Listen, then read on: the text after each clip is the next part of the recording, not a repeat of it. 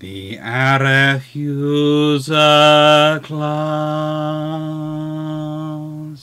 Da da da da da da da da da da da da. It's Arethusa's.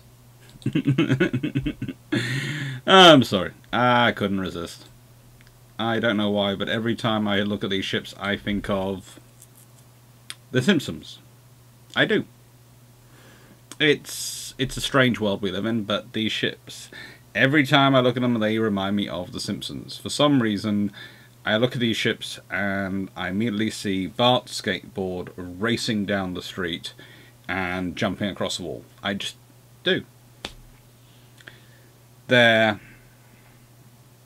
in turn, oil-powered, turbine-powered super cruisers. They're super light cruisers, or super light cruisers, or, well, you decide for yourself. Because they're all about the information battle and the denial of information. And that's the thing you have to look at these ships and see, because the Arethusas are special. And they, of course, then get succeeded by the C-Class, which then gets succeeded by the D-Class, which then get the E-Class. And so these, more than pretty much any other class of cruiser, are where the Royal Navy's interwar cruisers, and therefore their World War II cruisers, come from. They really do. And they're cute, okay? I know I say this about a lot of ships, but these really are some of the cute little ships. The fact that their stacks do look like some sort of version of Morse code just adds to the cuteness. You know, you have beep, dash, beep. Oh, they're good.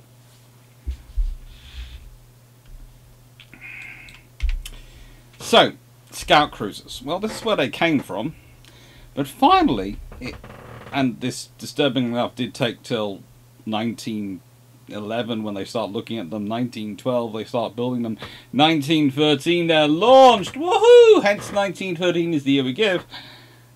The Royal Navy is building oil-fired, turbine-powered cruisers.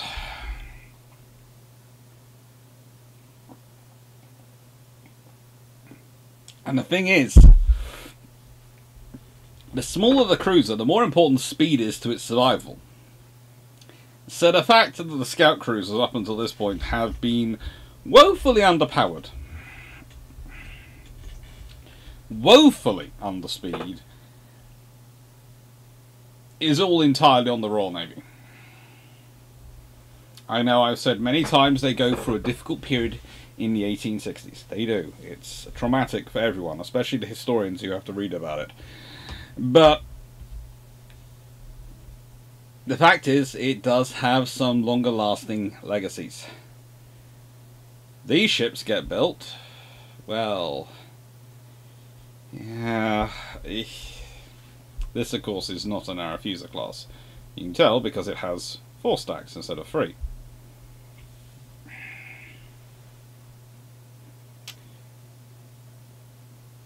The Arethusas are originally aimed for a top speed of 30 knots. This is to allow them to lead destroyers in combat. They don't actually get that. They get 28.5 knots, but let's be honest,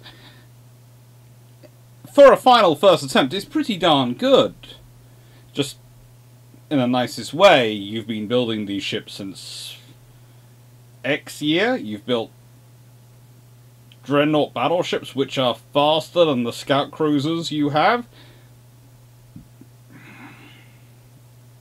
At a certain point, someone should have been looking and going, we're doing something wrong here.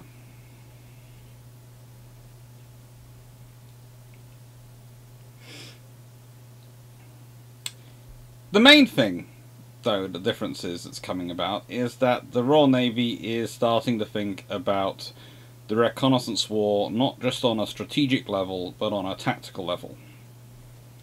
And this matters. Because when you're thinking about a strategic information war and you're about thinking, well, we might be fighting here, might be fighting there, might be fighting there, you will have more time. Because if you're fighting in Europe, in the North Sea, well, that's very close, and therefore everything's going to be very, very short time frames. But the moment you start thinking, well, if we're fighting in the Atlantic, or we're fighting in the Indian Ocean, or fighting in the Pacific, it's a long way from home. It's going to take a while for the fleet to get out there. We could pulse some of these cruisers out there, which means they would get a time advantage, which would make up for their speed disadvantage. We could do this. We could do this.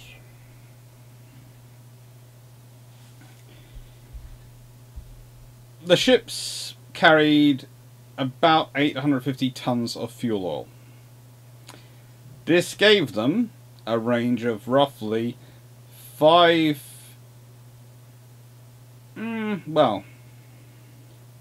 ships which had cruising turbines, which were about half of them, had a range of 5,000 nautical miles with this. For those who just had high-speed turbines, they got 3,200 nautical miles. This is at 16 knots, so this is why there's no range given here, because some ships are built without cruising turbines and some with. And this is a good example of technology and how it's evolving. This is a class we are talking about of 8 ships. And yet 4 of them have the ability to cruise for 5,000 nautical miles because they've had cruising turbines implemented into their design. And 4 of them can only do 3,200 nautical miles because they only have the less efficient at low speed, high-speed turbines. The world is a cruel, cruel place.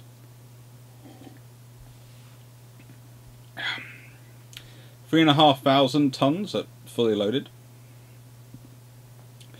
Length, well, overall 132.9 meters, that's 436 feet. But between the perpendiculars, 410 feet, or 125 meters. Beam, 39 foot, or 11.9 meters. Draft, 15 foot 7 inches, that's 4.75 meters. Mean deep load.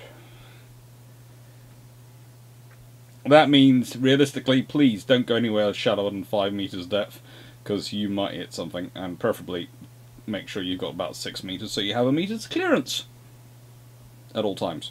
Please. Please. Pretty please. We beg you. Pretty please. Chief Constructor going, please. Please. Operators, please. Chief Engineer going, I have a very large spanner. Do what he's begging you. I don't beg. I just had the large spanner and the rings of an admiral. And honestly, he gave them to me willingly. 8 Yarrow boilers. Now, does this mean boilers built by Yarrows? This means Yarrow type boilers.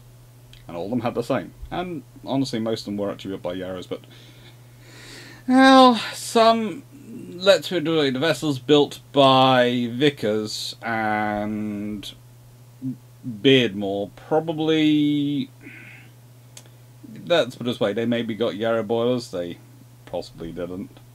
They got Yarrow type boilers, definitely. Yarrow made boilers, we can make better ones than them. And it is some of the interesting things that sometimes some of the best Yarrow boilers came from Beardmore. Beardmore's own design boilers you do not want. You do not want Beardmore's own design boilers. They are always, how do I put this? Beardmore boilers are usually very, very good. But they also require a lot of TLC. Now, that is tools, lubricant, and cuts. The cuts are to you. They will make you bleed trying to keep them work. That was you thinking I was meaning tender loving care. Why? It's TLC. tools, lubricants, and cuts. Anyway. Beardmore's own engines designs, interesting. And thankfully, after a while, they do really sort of stop trying to push them on their boilers on everyone. But they are very good at building other people's pattern boilers. They build them very exactly. And so a Yarrow style boiler built by Beardmore's will actually usually be a very good boiler. Theoretically, 40,000 shaft horsepower, deployed by 4 steam turbine, or sometimes, in the case of some of them, 4 steam turbine sets, because they had a cruising turbine and a speed turbine. Across 4 shafts for a top speed of 28.5 knots. Cruising speed, as I mentioned earlier, a paltry 16 knots. Terrible. Complement, roughly 270, roughly. Armament, 2 single BL 6-inch 152mm Mark 12 guns to go boom boom at other light cruisers. 6 single quick-firing 4-inch Mark 5 guns to go boom boom boom boom boom boom at multiple destroyers. And 1 single quick-firing 3-pounder 47mm anti-aircraft gun.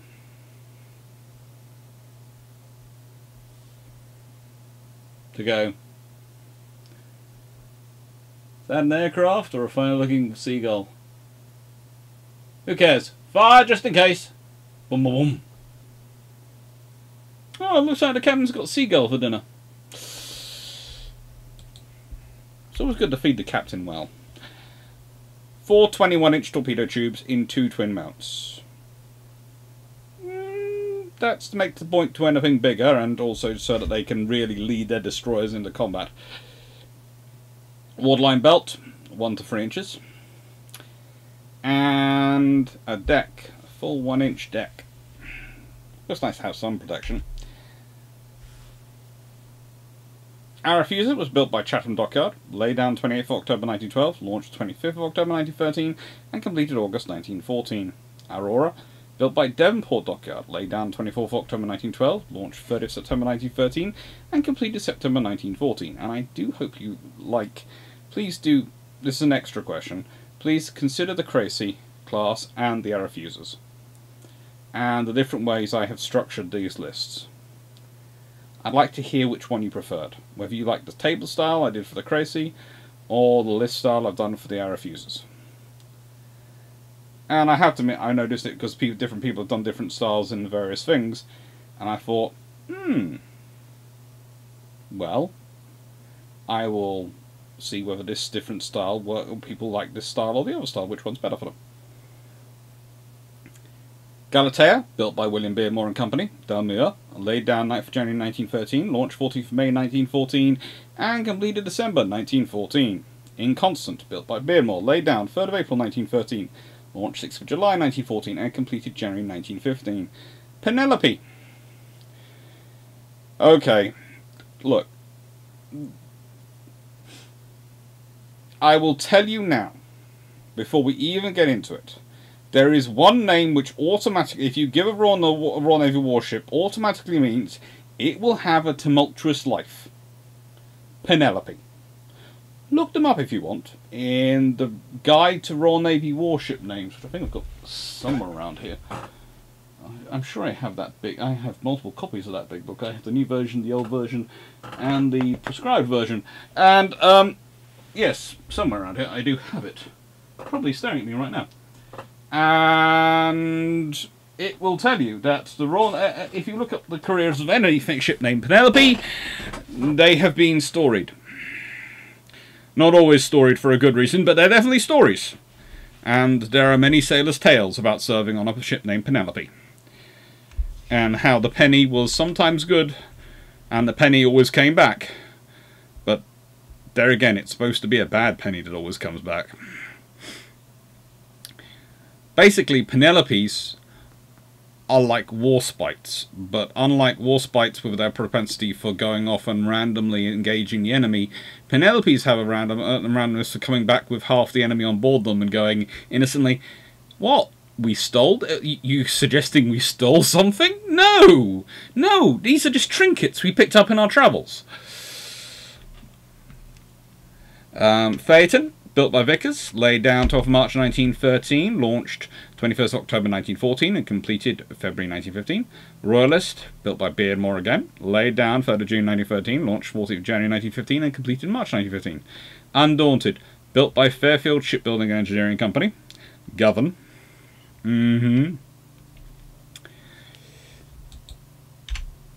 Laid down 21st December 1912, launched 20th April 1914, and completed August 1914.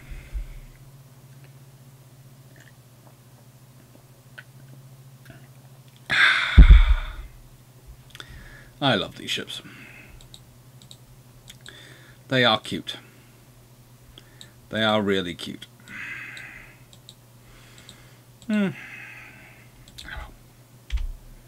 Arethusa. Arethusa. What does she get up to in her career? Well,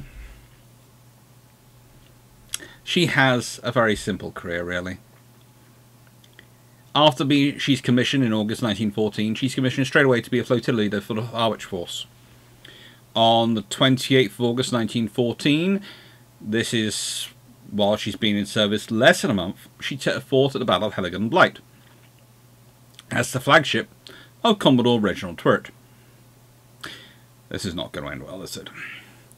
She was damaged by the German cruisers SMS Franlob and Stettin and had to be towed home. If I remember correctly, from the Cressy class vessel gave her a tow all the way home. Please go watch that video to find out more about that. And on the 20th of December, she therefore took part in the Cuxhaven raid, after being repaired. 24th of January 1915, she fought at the Battle of Dogger Bank. She then transferred to the 5th Light Cruiser Squadron of the Harwich Force. And in September 1915, she captured 4 trawlers. On the 11th of February 1916, Arethusa, a vessel which had already by this point fought in, well, how do we put this, noteworthy events. Battle of Heligan Blight, Cuxhaven Raid, Dogger Bank, okay, fairly well. She's taking part in the second Battle of Dogger Bank in February 1916, when she strikes a mine off Felixstowe. Drifted onto a shoal while under tow, broke her back.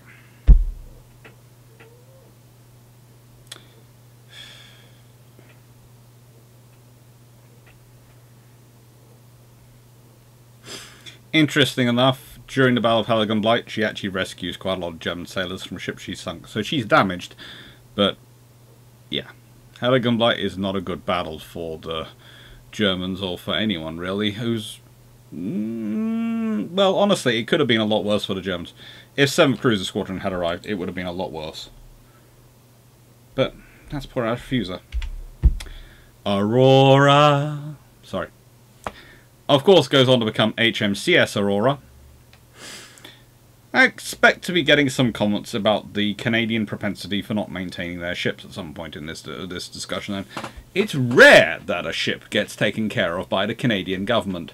The Canadian Navy does their utmost. Please note, I'm not critiquing the Canadian Navy. Their sailors will bend over backwards, will be scrimping, saving, and putting their own money to try and keep their ships going. Governments have a less positive career.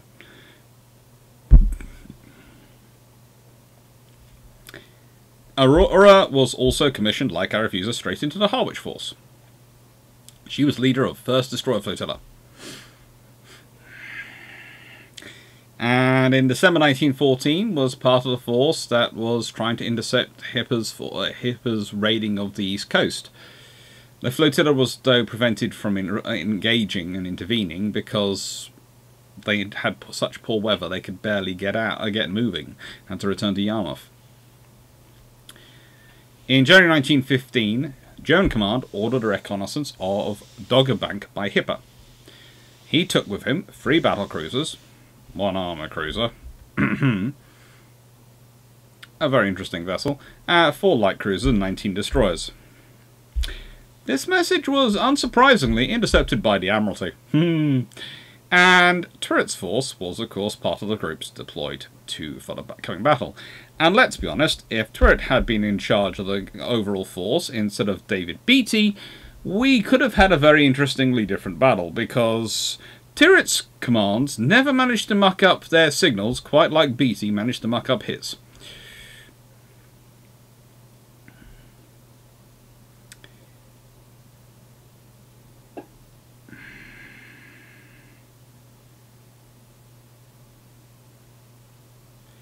Aurora departed after their commander. Turret had already left. Basically, Turret was there. The enemy are coming. I will go. Ship's going. We're not quite ready. We're not quite fueled. I will go with what I have. Come join me. But shouldn't you be waiting for? I'm gone.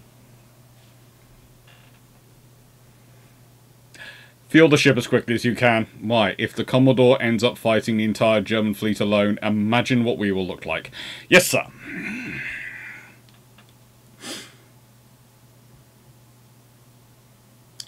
Now, in the morning of, well, the 24th of January, Aurora and the majority of Turret's force was 12 nautical miles astern of Turret and David Beatty. However, they managed to encounter good old Hipper at 7:05 AM, with Aurora spotting a free funnel cruiser and 4 destroyers on the horizon. Ah, yes. Aurora decides that what she should do is close to 8,000 yards and challenge the ship, of course believing it to be Turret's own flagship Arethusa, her sister, but also surprisingly having all her guns ready. Now let's explain what happens next. The SMS Kolberg, which of course was a German cruiser, opened fire on Aurora in response. She hit the ship 3 times. Aurora returned fire dramatically quickly for a ship which is supposedly just going to innocently check it's their commander's ship. Sent a signal to the fleet that she was in battle. Again, amazing how a light cruiser can do that better than the entire battle cruiser fleet in Jutland. I don't know. It's amazing. It's just look at this ship. You know, it just screams mobile communications facility, doesn't it, to you? There is going to be a lot of sarcasm in this entire video. I give you that warning now. This is a class which brings out the sarcasm in me.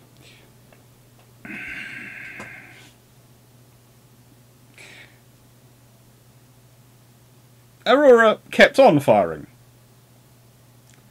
And kept on firing. And the light cruisers all kept on firing. In fact, if we look at the Battle of Dogger Bank and what happens there, and we ignore the battle cruisers and what they get up to, it turns into an even worse battle for the Germans. Mainly because, at a certain point, Turret has stopped taking any notice of BT's commands in any way, and Turret's own force is now, by that point, is acting in the spirit of what they feel Turret would want them to do, rather than any instructions which are actually coming out from any radio net that they are bothering to pay any attention to. It's a case of, we have a command structure, we will choose when we pay attention to it. And as we know full and well, our senior officer will quite happily take the political flak from anyone who's upset with us for us not paying attention to their orders, as long as we do what he requests of us, which is fire as many shells and torpedoes into the enemy as we physically can until they either look like a pepperjack or a sunk.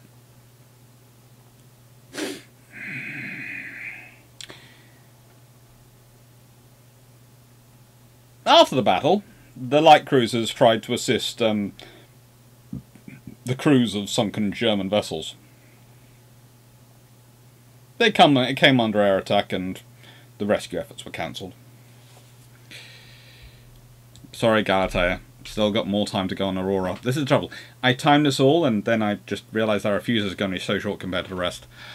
She was then assigned to, in February 1915, to 10th Destroyer Flotilla, which was guarding, of course, the eastern approaches.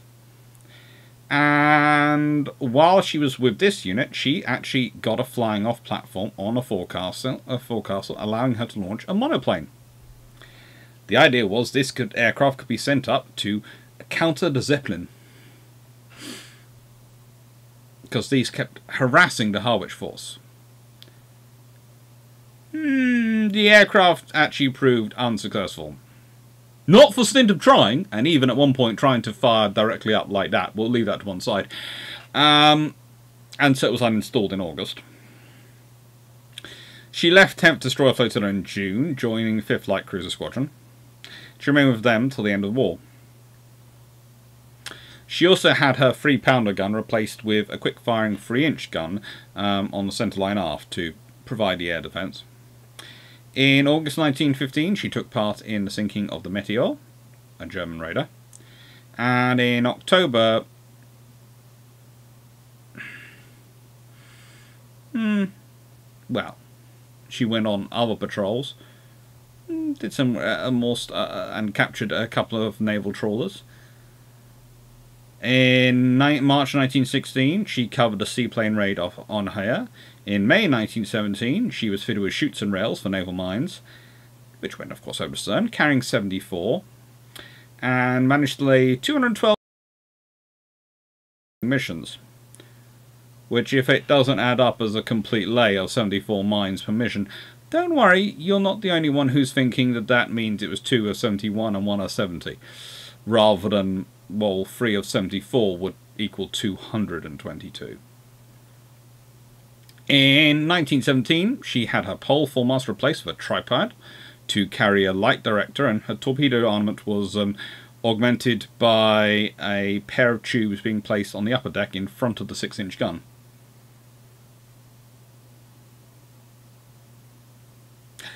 Thankfully, at some point, someone went, "Oh, golly, that's not really sensible," and so they moved ahead of the other torpedo tubes.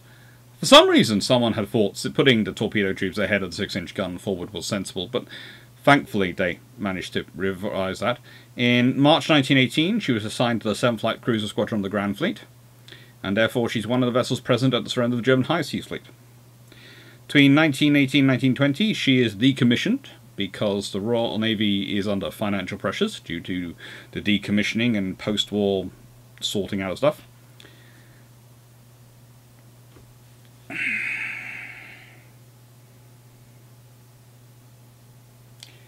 In March 1920, the Canadian government accepted the British offer of 1 light cruiser and 2 destroyers to replace the 2 decrepit cruisers currently owned by Canada at the time. It's supposed to be roughly 3 minutes, and I have gone well over on Aurora, but I think she deserves it, so I'm going it. Originally a Bristol-class cruiser, which of course was coal-fired, was offered. And the Canadian government didn't want that, they wanted oil-fired. So Aurora was reactivated, outfitted for a transfer role in the Canadian Navy, and, well, it was roughly $30,000 at the time, which is a lot, but $10,495 was the stuff which didn't include machinery and refrigeration plant, which had to be fixed up. After some time in the Canadian government dockyard, she, along with the 2 destroyers which were also transferred with her, was sent out for a training cruise via the Caribbean to Esquimalt, British Columbia. Basically, the mission had 2 faults. One, it was to sail a long way and show they could sail it, but also it was to drop off secret documents from the Admiralty to British consulates throughout Central and North America. Basically, they'd call and they'd drop off things and make nice. And the squadron was ordered to Petaneras, Costa Rica, where their presence was used to strengthen the Canadian government's position in negotiations over oil concessions as well along the way. Aurora returned to Halifax in July 1921 via the same route. In August, 1921. The Canadian Navy did their usual trick. Well, the Canadian government did their usual trick of drastic budget cuts. She was paid off in July 1922 and disarmed, her weapons being placed ashore in training facilities and other more active ships. Her crew was reduced to non-manned. Much of her up-to-date equipment was salvaged for use in other Canadian warships, and her hulk was left alongside a jetty for the Canadian Naval base in Halifax until 1927. When her deteriorated state resulted in the city officials demanding the Navy move her. She was sold for scrap in 1927 and broken up.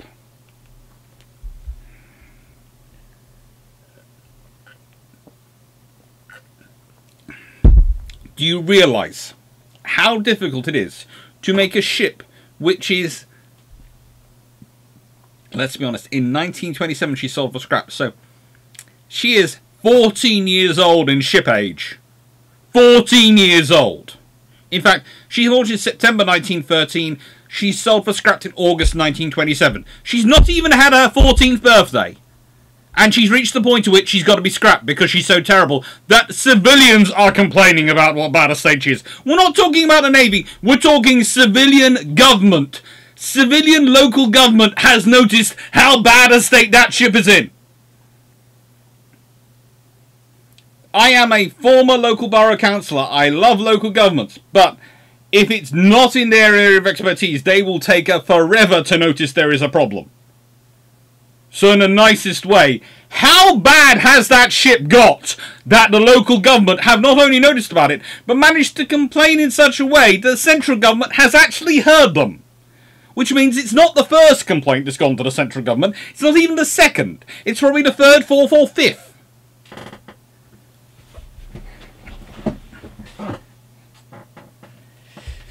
Galatea.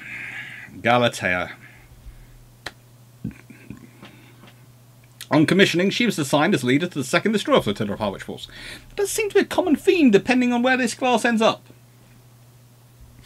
Almost as if turrets had some magical effect on the Admiralty to go, I want the sexy new light cruisers. They're all for me. Me. Not sure how he's doing it, but he's doing well. Guarding the approach to the English Channel. She took part in the shooting down of Zeppelin L-17 on May 1916, and at Jutland she was the flagship of the 1st Light Cruiser Squadron, under the command of Commodore E.S. Alexander Sinclair, who goes on, of course, to become a full admiral in the Royal Navy, and is noted for firing the first shots at the Battle of Jutland. Yes, his squadron fired the first shots. And she was actually the first vessel to report the presence of the German ships, which triggered the battle. She was also the first to receive a hit by the German light cruiser SMS Elbing, but that hit caused no explosions. She sold for scrap in 25th October 1921 because of Royal Navy budget cuts, and Mount Galatea in Alberta is named after this ship. Worthy of a ship being named after her. Well, they're worthy of a mountain and being named after her, the ship. Would have been nice to have had her around for a bit longer. Ah, inconstant.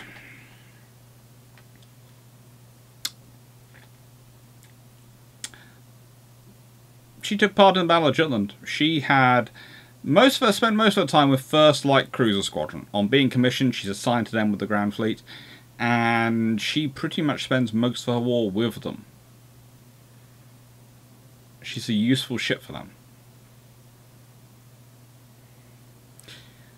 She is one of the vessels which is adapted with the cruising turbine, so she can do the 5,000 nautical miles at 16 knots.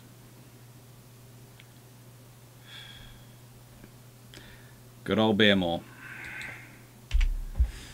Ah, Penelope. Right then. So,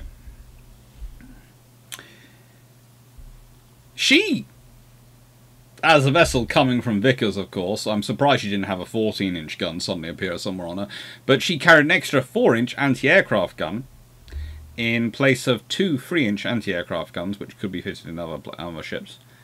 And in August 1915, she's assigned to the 5th Light Cruiser Squadron of the Harwich Force. On the 25th of April 1916, she managed to be damaged by a torpedo from the German submarine UB-29 off the Norfolk coast.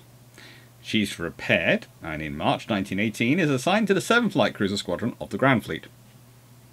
She wasn't sold for scrap till October 1924.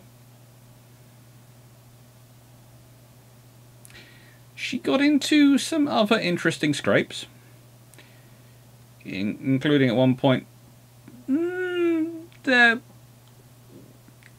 when she was with the Harwich Force, she had a habit of getting very close to the shoreline of the enemy coasts. Some of the... how do I put this? Some of the crew felt that their captain believed that his ship was a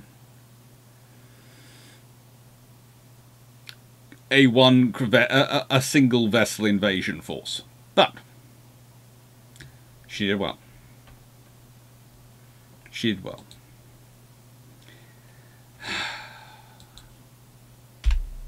Phaeton. Right, on being commissioned, she was sent to the 4th Light Cruiser Squadron of the Grand Fleet. Between February and March 1915 was operating in the Dardanelles in support of landings at Gallipoli, and then was assigned to the 1st Light Cruiser Squadron of the Grand Fleet when she returned. By mid-April 1915, she was operating with them, mainly in a scout role and informally often doing personal missions for Jellicoe when he needed a cruiser to go off and do cruisery things for his own request. So basically,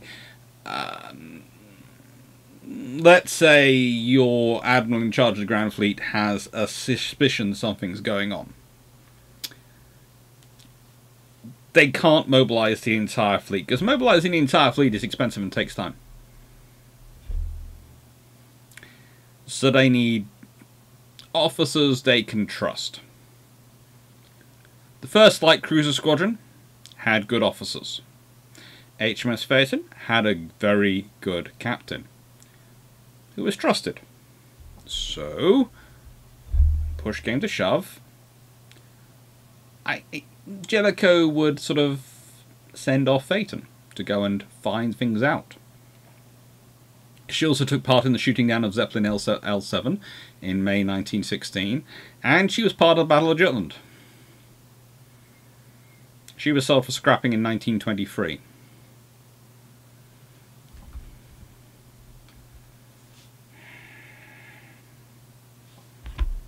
She was a good little ship. We don't really have a picture of her. She doesn't seem to hang around to be pictured. But from the left on this picture, we have Cordelia, Inconstant, and then you have Phaeton.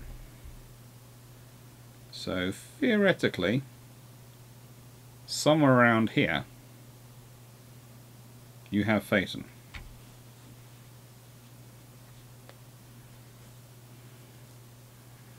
And then you also have visible Engadine, Vindex, and Galatea. So, well, that's got to be Engadine and Vindex, and that's got to be Galatea, so that's got to be Phaeton.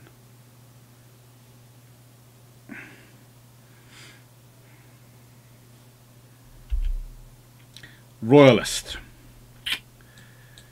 Ah, Royalist.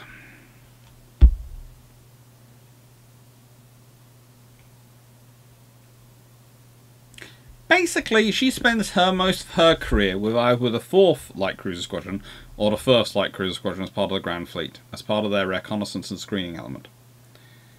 And every single battle which the Grand Fleet gets itself involved in, or is coming out for, she's there. But the trouble is with being with the Grand Fleet is you're either going to be in a big battle or you're not. It's not like the Harwich Force cruisers, which will get a battle pretty much every week because they'll keep running into their equivalent German light forces. When you're part of the battle fleet, the Grand Fleet, you get a battle when there is a big battle. Otherwise, you're not getting it.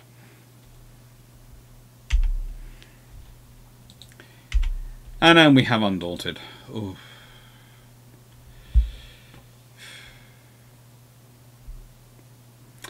She was assigned, on commissioning, as leader of the 3rd Destroyer Flotilla of the Harwich Force. You know what's going to happen here. On 24 August 1914, she took part in the Battle of Heligoland Light. On the 17th of October 1914, she takes part in the Battle of Texel, otherwise known as the Action of 17th of October, with German torpedo boats. This is an action which, frankly, well, how do I put this politely? The Royal Navy turns up with a light cruiser and 4 destroyers and 4 torpedo boats. 4 light cruiser and 4 destroyers. The Germans turn up with 4 torpedo boats. The British suffer 5 wounded and 3 destroyers lightly damaged. The Germans have 218 killed, 31 captured and 4 torpedo boats sunk.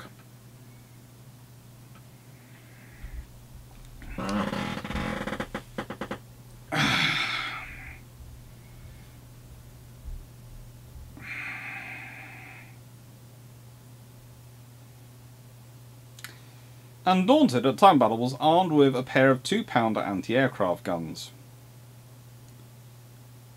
The 4 Lefauret classes destroyers with her were armed with 4 torpedo tubes in 2 twin mounts, 3 4-inch guns and also a 2-pounder gun. The destroyers could make 29 knots. Of course, Arethusa class Undaunted 28.5 knots.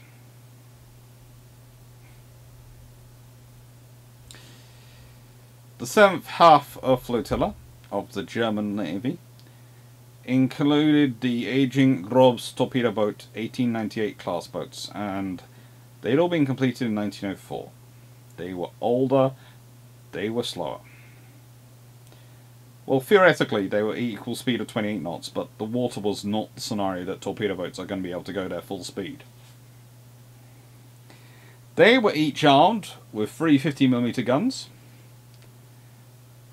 and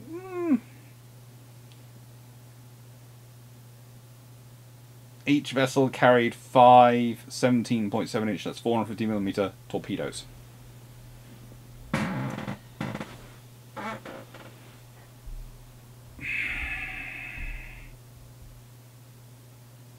The British spotted the Germans first, and the Germans seemed to have spotted the British and assumed they were friendly vessels, so the British used that to get closer. The German flotilla was part of the Emden Patrol and had been sent out of the Ems River to mine the southern coast of Britain, including mouth of Thames, but they were intercepted a long way before reaching their goal. As they managed to get closer and closer, the German vessels finally realised that the vessels they were getting closer to them were British. Undaunted was closest of all to Germans, not the destroyers. Why? Because it was felt that the Arethusas looked enough like their German counterparts that she could pass for it, but the Lefaurets were definitely not as looking German in style destroyers, so they were sort of hanging back behind her.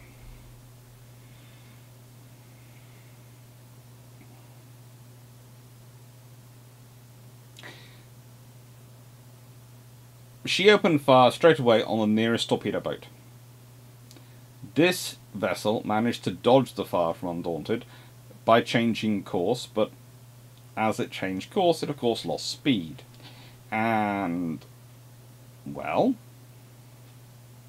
at this point, you hear the lessons learned of the 22nd of September 1914, i.e. the experience of what happens when cruisers are unsupported versus torpedo-orientated vessels, whether that's submarines or destroyers. Fox, who's in command of the force, orders the squadron to divide. Lance and Lennox chased S-115 and S-119. Legion and Loyal pursued S-117 and S-118.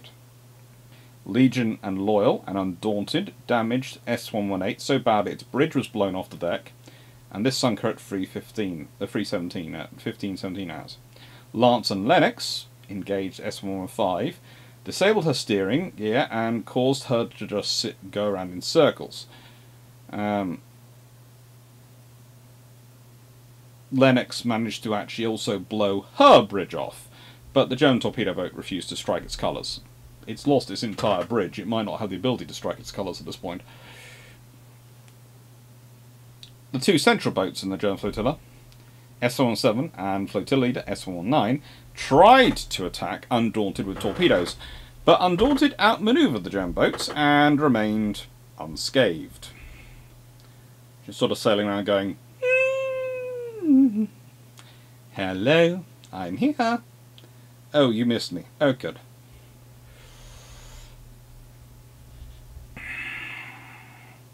Legion and Loyal managed to finish off S118, and then they came to support Undaunted and engaged the two attackers.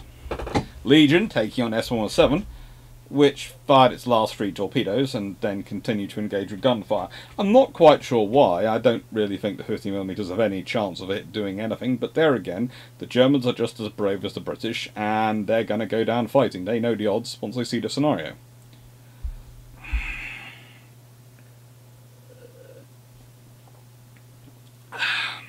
Unfortunately, Legion has a lot more firepower and literally starts to blow the S117 apart. Quite literally starts to blow it apart. Takes out her the steering mechanism and forces her to circle before she herself is sunk at 15-30 hours.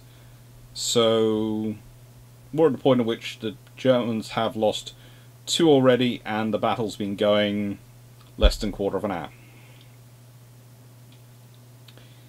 At the same time, Lance and Lennox had taken S115 to the point where only 1 destroyer was decided was needed. Basically, they had chiseled that ship away with that ship. They had chiseled things off. It was a case of, okay, she's still got a hull above the waterline, so yeah, you stay and finish her off, I'll go fight the other one. And the other one's going, you really didn't need to. I'm not sure I need this affection and love. I don't need this embrace.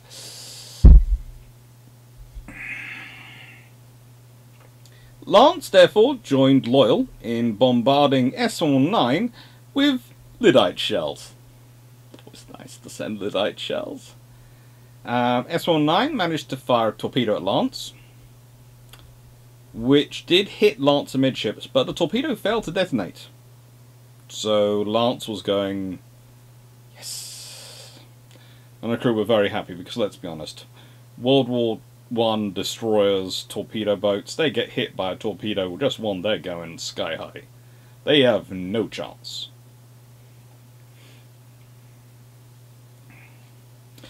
S119 herself was sunk at 15-35 hours by gunfire from Lance and Loyal, which took the German flotilla commander down with it. If he was still alive by that point, she'd also been completely, well, I wouldn't like to say decapitated, but completely swept of anything above deck level by this point. S115 was still staying afloat until Lennox sent a boarding party. They found the wreck with only 1 German on board, who happily surrendered at this point because, well, she was still afloat, but he didn't really rate his chances of living that long. They eventually managed to rescue 30 members of crew from the sea by the various British vessels. The action ended at 16:30 hours, with Undaunted being called in to finish off the S115 with her 6-inch guns, because nothing else was making big enough holes. It just wasn't sinking.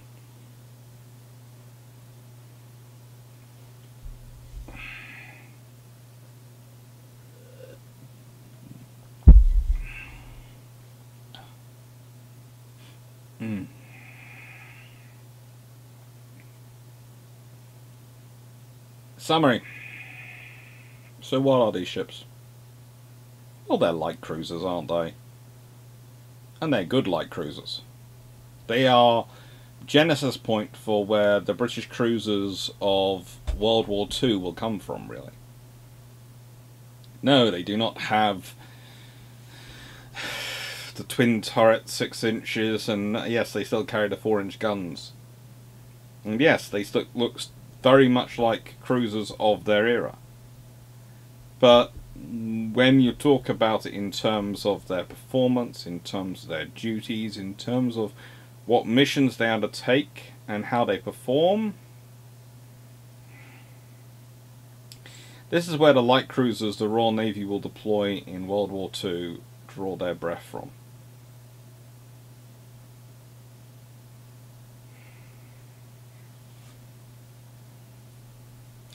The other thing I'd like to summarise is, please, whatever you do, do not give the Canadian government cruisers.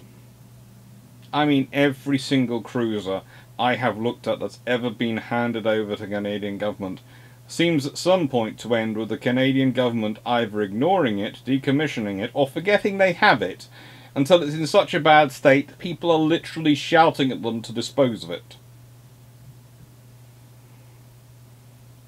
They are perfectly good at looking after destroyers. I have been around Hyder, I have seen, admittedly there was a lot of people involved in that, and it's now been taken over by the Canadian Parks, and there's the Friends of Hyder, etc. So combined together, that's perhaps one reason why Hyder has done so well in surviving. But I have seen all that, and that was fine.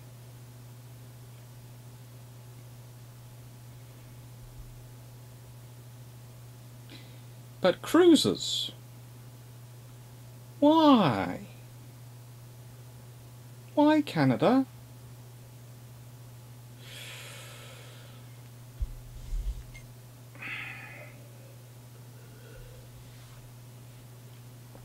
Now, there is only one more cruiser video to go in the year of the cruiser videos before we get on to the Christmas specials, which are going to be a lot more cruiser videos as well, but, you know, this is the year of the cruiser. These were the videos which I sketched out, and, you know, and once the year of the cruiser is up, once that HIPAA class video comes out, I will be happy with it by that point. The year of design and technology, which will be 2023.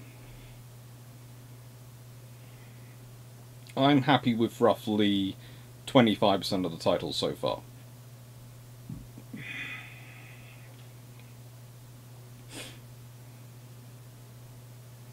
So, the question today is going to be slightly different. Normally I do a question around cruisers, but today I'm going to do a question